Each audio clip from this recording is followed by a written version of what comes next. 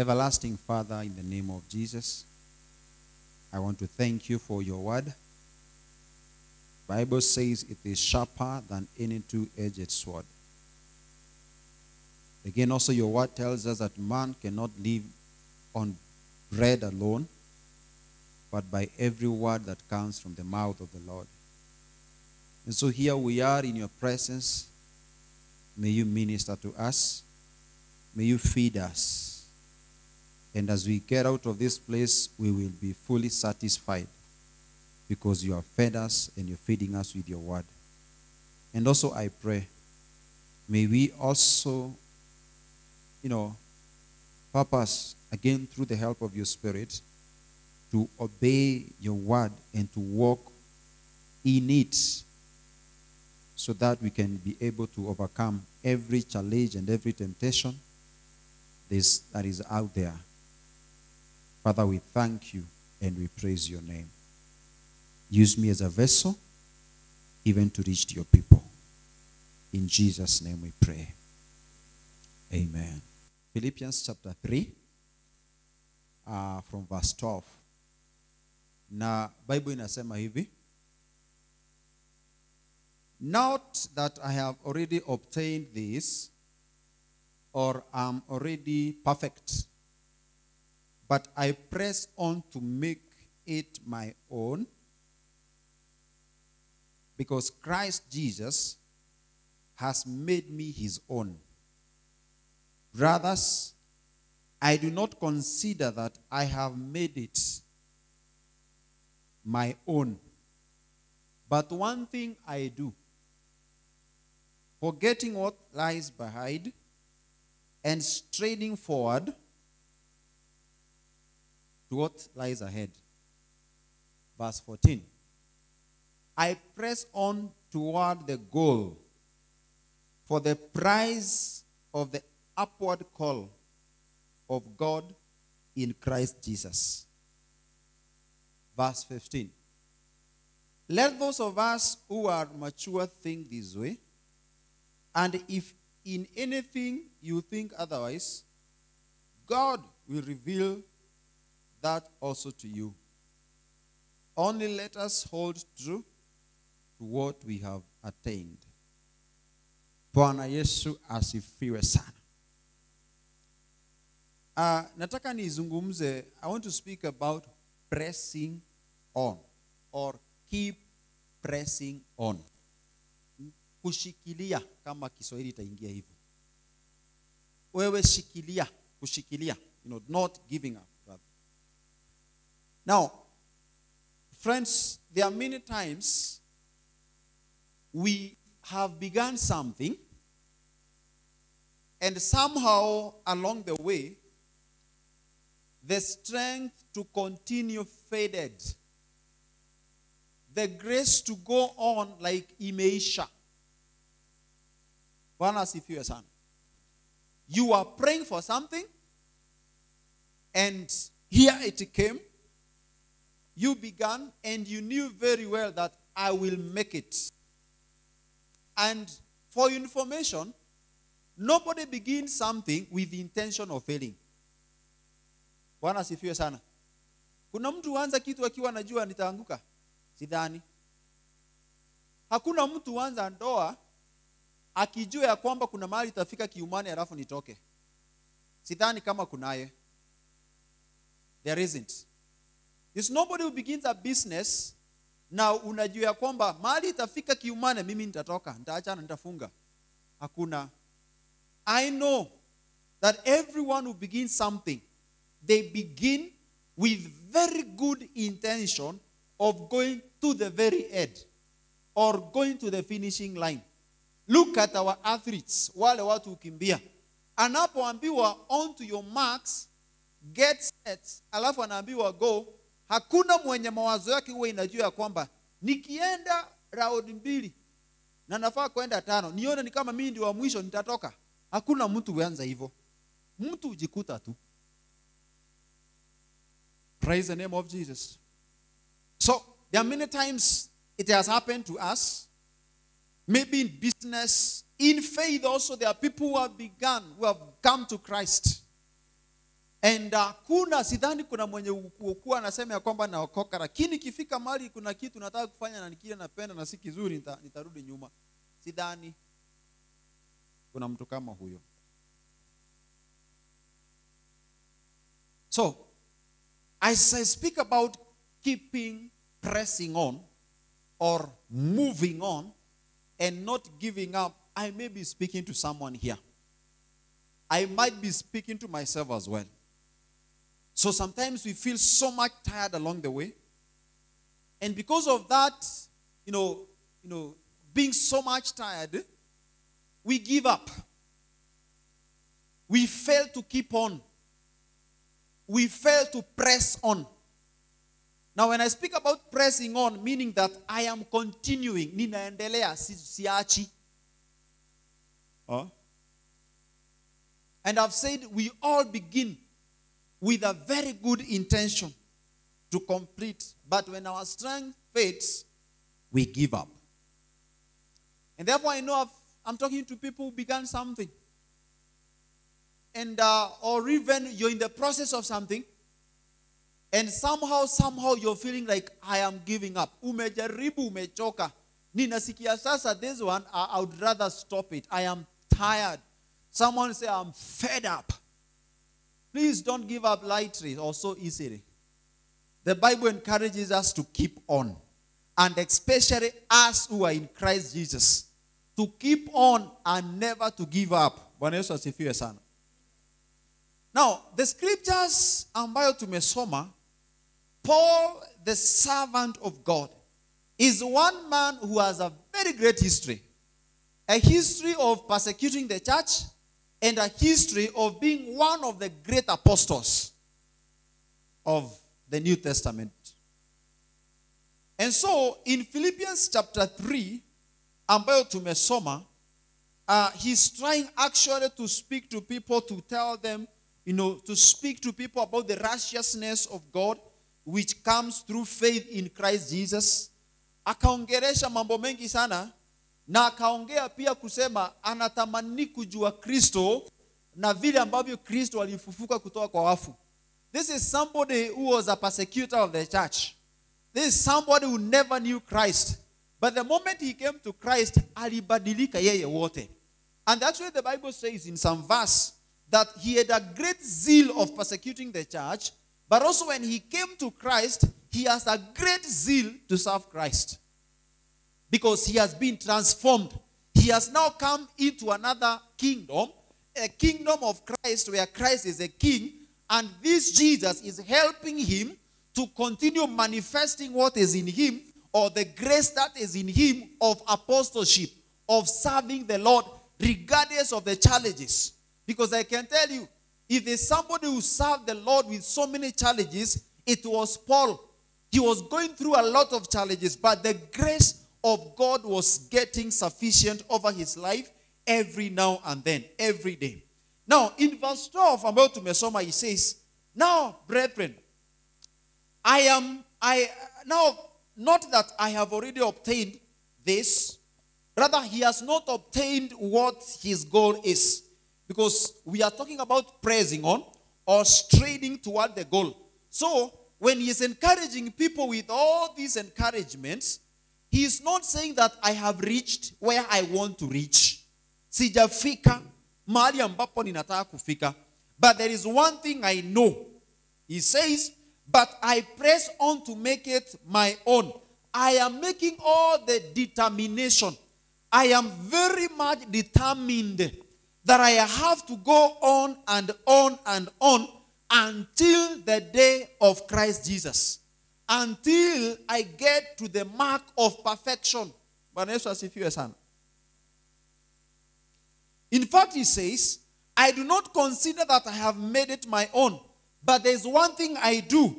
I forget what lies behind. Now, what he says by what lies behind, I tend to think it is the life that he lived before. It was not a good one. It was not an easy one. Even after he came to Christ, there were many times he was going through the challenges. But anasema hivi, I choose not to concentrate on where I am coming from. I choose not to concentrate on my failures. I choose not to concentrate on my past. Yes, I have made mistakes. I have persecuted the church. I have been a disgrace. Nimekuwa chukizo even to the church. As a matter of fact, kuna watu walikuwa namuona wanaona kifo. Yeah? So anasema hizo vitu zote mimi sitaangalia nyuma, niziangalie, nione mahali ambapo nimetoka, nivunjike moyo. Because what he is actually telling us, if he purposed to look back and see what he was doing or the life that he led before, he would have been discouraged. He would not have pressed forward. And so he says, but one thing I do, forgetting what lies behind and straining forward to what lies ahead. Hallelujah. Ninasahau yote yaliyofanyika, sasa ninatazama mbele. Bwana Yesu asifiwe sana. And let me tell you, brethren, there are many times in our journey of faith, like we are in, many people have fallen. Many people have not reached to the level that God wants them to be, whereas he had all the instruments of you getting there. But many people have not gotten there simply because they have looked back and they have been discouraged. They have looked back and whatever was, whatever life they were living back there, imewaita nyuma, imewavuta, imewambia, hey, come, things are a little bit better here. And so they think, kama kule kulikuwa kuzuri, mahali nimefika ni kama ninachoka, ni kama nasikia kudidimia, ni kama nasikia kugive up. The moment you look back, unajua kuangalia nyuma inakaa ni kuteremka, so it may be easier. But I'm telling you, that is the beginning of the downfall. That is the beginning of the many frustrations that you will encounter at one point or another. Now, the moment you look back, itakuwa ngumu kufikia kilele ama kufika mahali ambapo ulikusudia ufike. Praise the name of Jesus. And that is why Paul says, I have decided, I have made up my mind that I will press on. I will not look back. And I'm here to encourage you, brother. Many of us, some of us here, we have an history. We have an history of where we are coming from.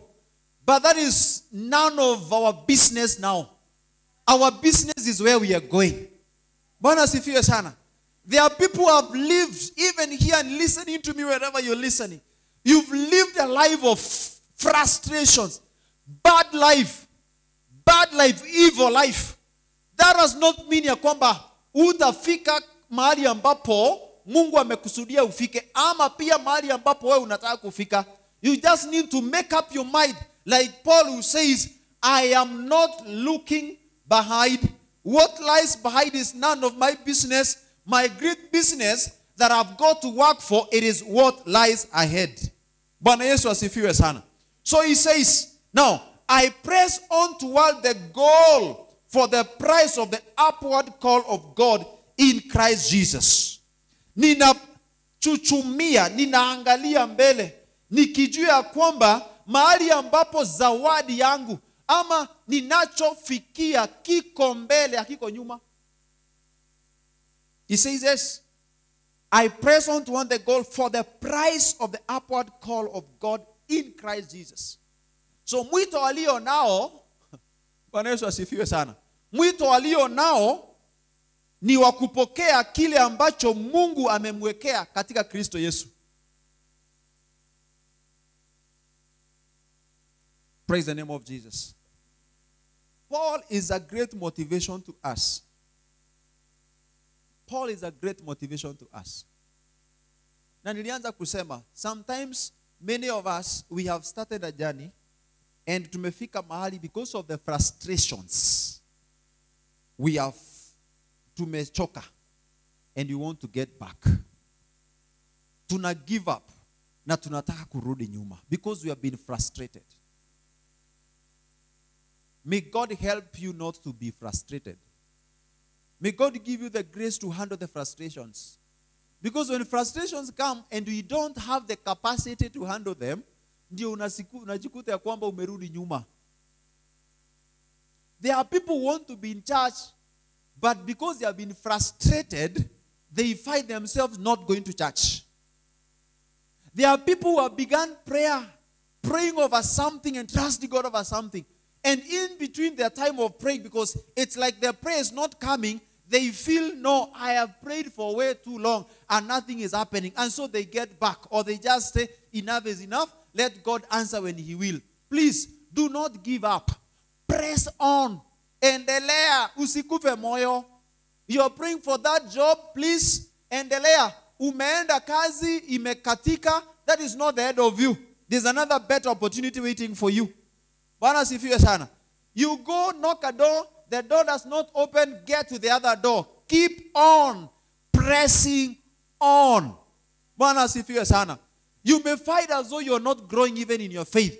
But let me tell you this, as long as you still believe in God, you are praying, you're reading the word, you're fellowshipping, you're walking in obedience to what you know, what you have heard. Please keep on. Don't give up. Bwana sifiwe sana. You are praying for an issue, hata kama ni afya yako, afya ya unaowapenda. In even the issues that we are praying about our nation, we will keep on believing, praying, and trusting God until things will work. Bwana sifiwe sana. I was telling you when we were praying, I heard someone talk of, where are you now, church? Where we cannot see you, we cannot feel you. No, we are there. We are still very much alive. We do not wage war the way the world does. Bwana Yesu asifiwe sana. Vita tupigani the way the world does. And that is why there's the world, there's a kingdom. These are two different people. You have to know yourself. I have to understand yourself and know your battleground. And know your enemy also. Hallelujah. As a church, we need to know our enemy. As a child of God, need to know your enemy. Your enemy is not the president.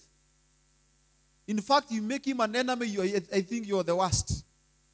Our enemy, our adversary, the Bible says, he is the devil. Huyu ndiye adui wetu. Your neighbor is si adui yako. Your business neighbor is not your enemy. No. We only have one enemy. The devil, who caused all the chaos and the fall of man and everything. Bwana Yesu asifiwe sana.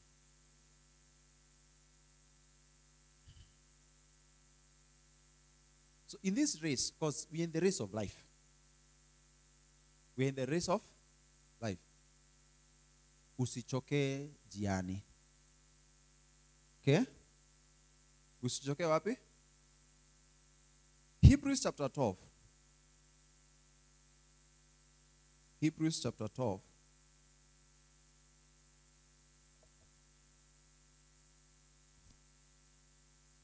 Able to some pale and just get to hear what the scripture says. A powerful scripture here. Bible inasema, since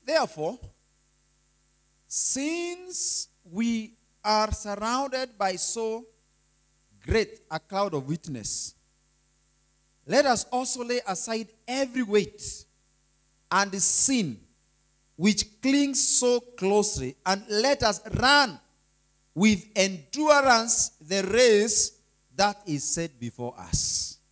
Bwana sifiwe sana. Looking to Jesus, the founder and perfecter of our faith, who for the joy that was set before him endured the cross, despising the shame, and is seated at the right hand of the throne of God. Bwana Yesu asifiwe sana. Tuko na mashahidi wengi sana ambao wametuzunguka. Biblia inasema ya kwamba tuachane na vyote, tuziweke kando uzito wote ambao ni dhambi, mambo ambazo zinatufunga. Tuweke vitu vyote kando. Kanisa, mambo yote yanayotufunga, mambo yote ambayo haituonyeshi kwa Mungu ama njia zake Mungu. Na Biblia ikasema hivi, let us run with endurance the race that is before us. Tukimbie katika hali ya uvumilivu katika safari hii tuliyoko ndani yake. So in this journey, with the many challenges that we will encounter, we cannot afford to stop. We have to run with endurance, because the endurance, Jesus will give the grace of us enduring the many challenges.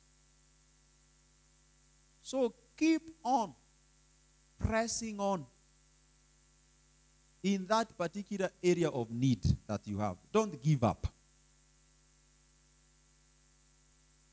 Don't give up. Run with determination. Everyone who is on the race, they are determined to do what? To win.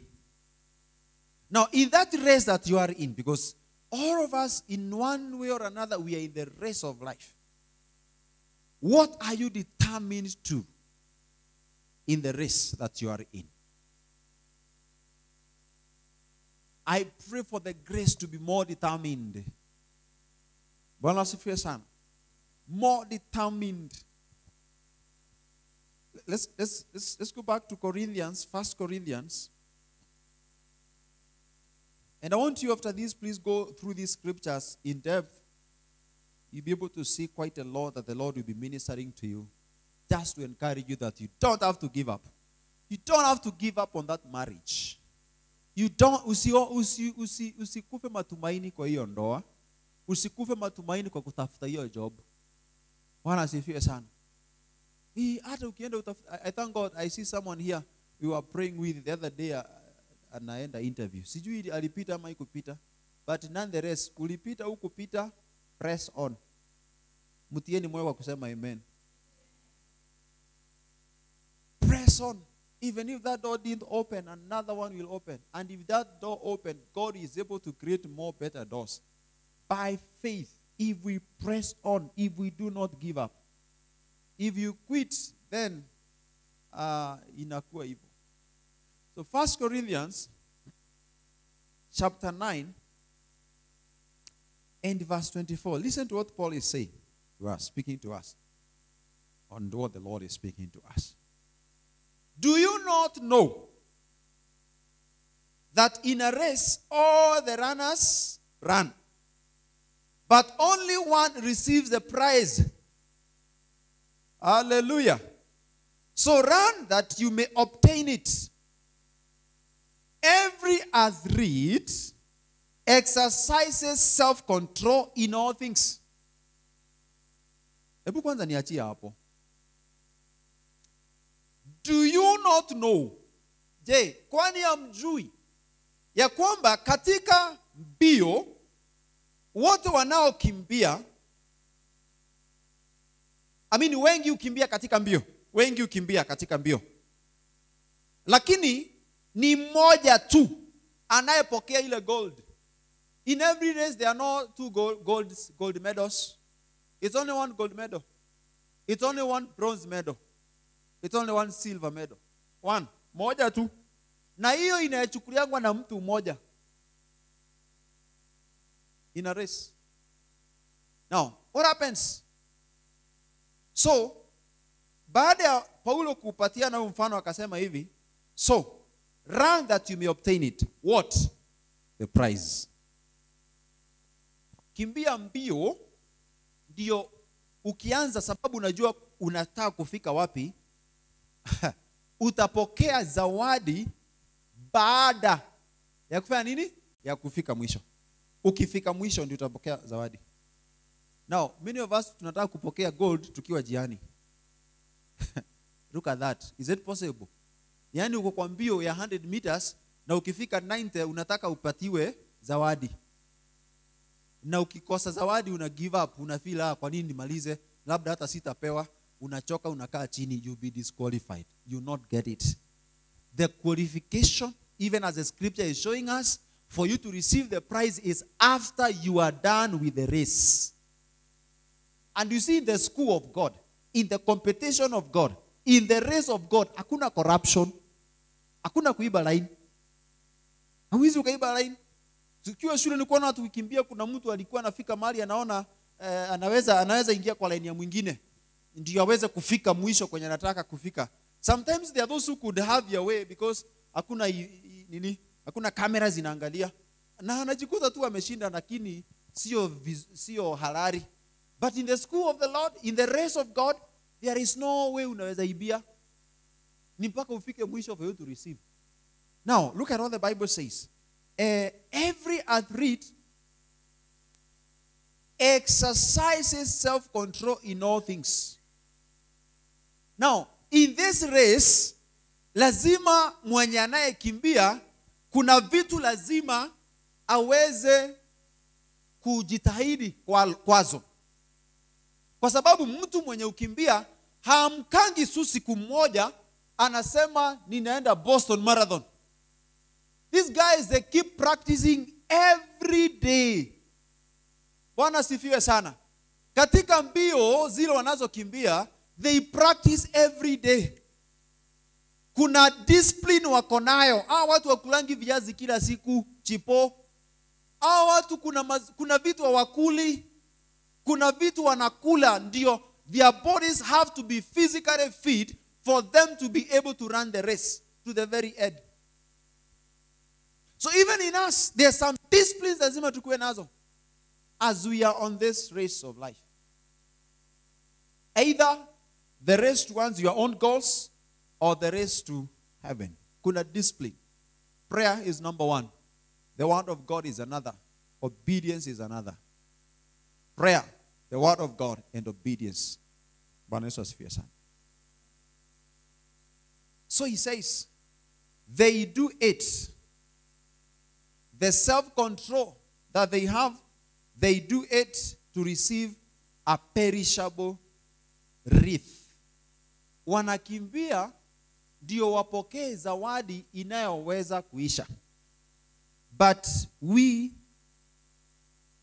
an imperishable wreath. Lakini sisi tunaokimbia katika imani, katika the journey of safari imani hii, we are doing it to receive a reward, a prize ambayo haiozi. Bwana sifiwe sana. Zawadi haiozi, haiwezi isha. So I pray, may you work hard. May you keep pressing on until you receive that. So, I do not run aimlessly. I do not box as one beating the air. But I discipline my body and keep it under control, lest after preaching to others, I myself should be disqualified. Paul is very careful even by himself. He knows kuna uwezekano nitawahubiria watu, nitawachocha watu, na mimi mwenyewe nikose mbingu. He says, no, that is not me. I am working hard, pressing toward the goal of reaching heaven. Hallelujah. 2 Timothy chapter 4 and from verse 7. Paul says, I have fought a good fight. I have finished the race. I have kept the faith. Henceforth, there is laid up for me the crown of righteousness, which the Lord, the righteous judge, will award to me on that day, and not only to me, but also to all who have loved his appearing. Bwana Yesu asifiwe sana. So Paul amejianalyze, amehubiri, amepea watu neno, amewahubiria katika changamoto mingi sana za maisha. Ikafika mahali akawaambia hivi, mimi nimepigana vita vyangu vizuri. Nimekimbia, nimemaliza mbio yangu. Praise the name of Jesus.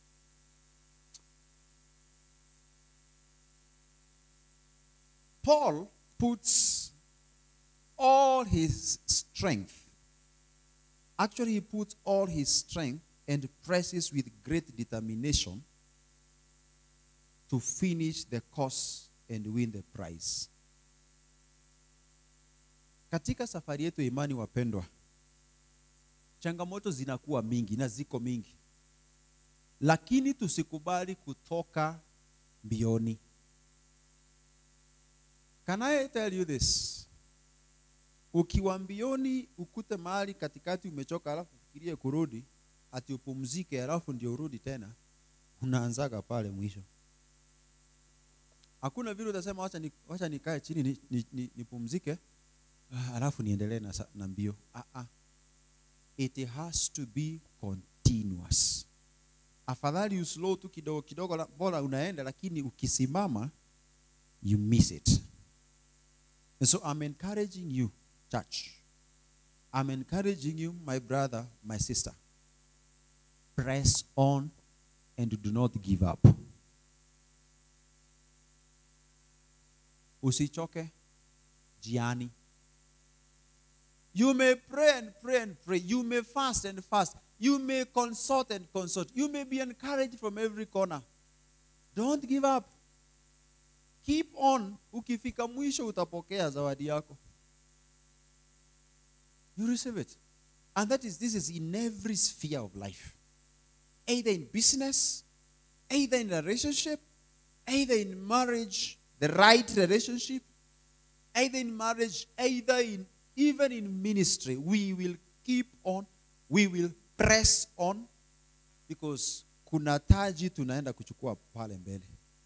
And as Paul said, I will not look back. Ukiangalia nyuma, nilikuambia huko ndio watakuita. Ukiangalia nyuma, you will not be encouraged. In fact, nyuma, they are all forms of discouragement.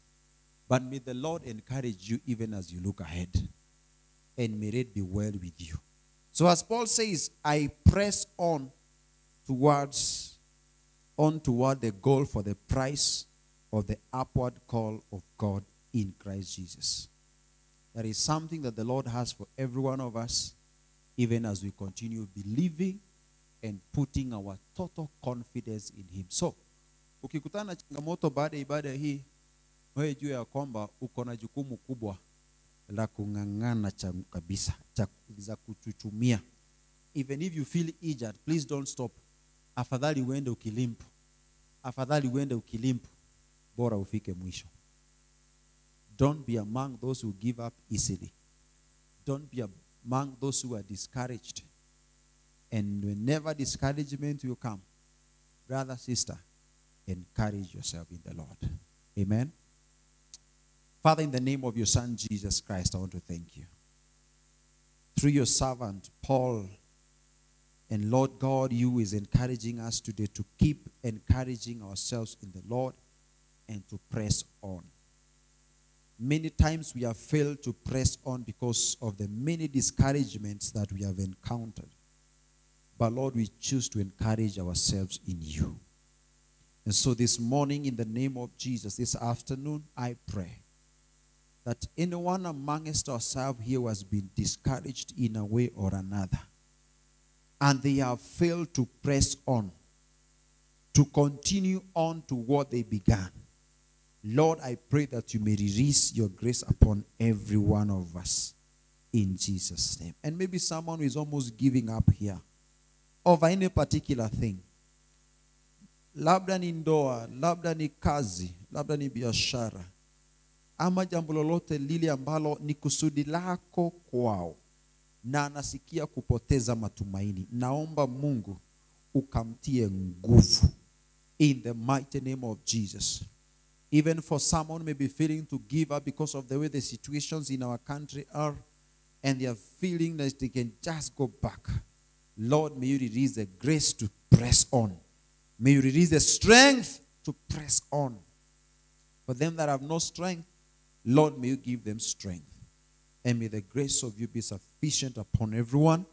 And may your word take full control over every one of us today. We thank you and we praise you. In Jesus' name we pray and we give thanks. Kwa jina la Yesu tumeomba na tumeamini. So may God give you the grace to press on. May God give you the strength to press on. And tafadhali usife moyo haraka. What happens or what makes many not to press on? It is when they are discouraged. Na naomba pia Mungu wewe unayenisikia, don't be a vessel that will be used to discourage others. Can I repeat that? Usikue chombo kitakachotumika kuvunja moyo wengine. Haleluya. Jaribu kwa vyovyote vile, kwa vyovyote kutia mtu moyo. Okay? Tuko pamoja? Nikuonyesha hata mfano mwingine sasa hii wa venye unaweza tia mtu moyo. Ama niache? Niache? Nionyeshe. Hata wakati pastor anahubiri hapa, na unasikia kulala. Niendelee? Niendelee.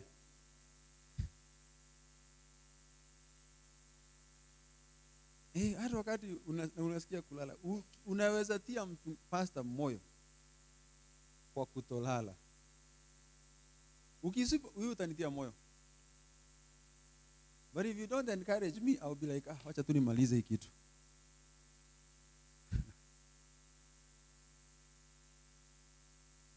Si hapo ni sawa?